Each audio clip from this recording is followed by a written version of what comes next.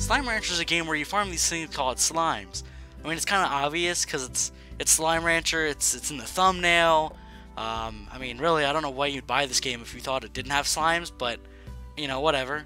Anyway, they kind of look like Jello, except not really at all, because like Jello, I mean, like it doesn't have eyes and a mouth, and it's not actually alive, and you can't really feed Jello.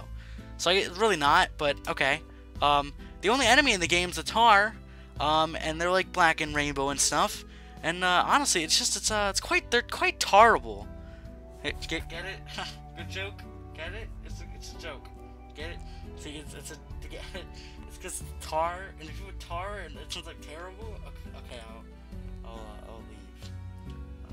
See, this is where I would make a door sound, but I don't actually have a door, so there's no door sound. Yeah, so I can't actually do that. In Slime Rancher, your main goal is to farm slimes. I mean, we kind of went over this already. I made the joke, so I guess we're just not going to make it again. Anyway, yeah, you make some new bucks while doing so. Again, I'm not really sure why it's called new bucks, because it's like, I guess it's not called old bucks, and because it's, you know, old bucks is old. No one wants old bucks, right? As of recording this, there are currently 3 expansions. One is a cave where slimes who don't like light would go, which would probably include myself, considering I only go outside once in a blue moon. One is another open grassy area, and one is a lab, which has the new slime science, but we'll talk about that later. So essentially, the premise of the game is that when you feed a slime a food it likes, it gives you some of its poop. I mean, plort. Okay, but it's essentially just poop, but since it's slime, I guess it's like some weird jello-looking stuff. I mean, we already kind of went over it's not actually jello, but, anyway, moving on. That plort can be put in a machine that gives you some new bucks, and each slime gives you a different kind of plort that gives you more or less new bucks. Anyway, slimes look different and all behave differently. One is made of honey, which can attract some bad slimes from far away, and one can explode, which does some damage. Which honestly it sounds like an explosion of creativity. Another one, which is called the rad slime, is actually not so rad. It actually builds up a radiation bar on your screen when you get near it that when it goes to 100, starts dealing some damage. Pretty radiculous if you ask me. So, we know when you feed slimes you get plort, and in turn you get new bucks, but where do you get all this food from? Well, first we collect the 7 Dragon Balls and ask for a feast, since nobody could possibly cook food like a normal person. Stupid Supreme Kai of Time. I mean, wrong game. In Slime Rancher, you start off by gathering food in the wild. Eventually you build up gardens in the same place you build a corral, and then you can start planting things and growing food. Or, for more picky non-herbivore slimes, you may have to obtain meat. Well, I would like you to meet the coop. see what I did there? It's a pretty funny joke. Good joke. The meat is where you put hens, the game's version of chicken, so they breed. You can then feed them to meat-eating slimes. You will need a stereo to breed, but once you've done that, it's pretty simple.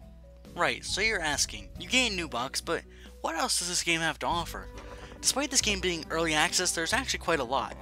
For one, you can explore, and there's a lot of new areas to actually seek out with new slimes and foods to see. Speaking of new slimes, there's actually one we have yet to talk about, which is called the Largo Slime.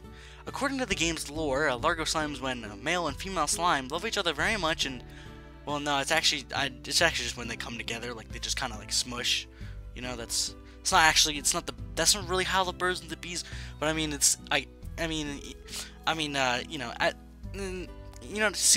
you know what I'm saying? Anyway, as I was saying, a Largo Slime is just a giant slime that wants food, and in return you slowly but surely fill it so full, not only do you freaking murder in cold blood, it freaking explodes into a new goddamn galaxy.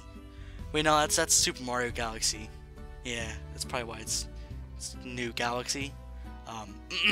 In this game, however, they explode into a dozen smaller slimes of its type, and they give out a few boxes you can break open which contain random loot. They also give out slime keys, and these are quite literally the key to victory. These keys can be used on Bill Gates of the world. Wait, no, Slime Gates of the world. My bad. And you can get some new stuff. You know, this game sure is killing it. Get it? Killing? It's like healing. See what I did? It's the version joke. Please don't steal.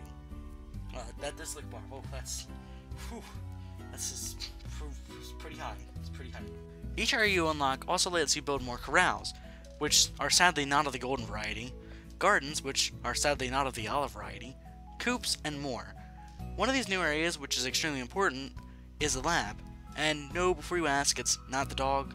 The lab is part of the Slime Science update introduced in Slime Rancher 4.0. You can put in certain ports and buy blueprints to use those ports to make things like a slime lamp.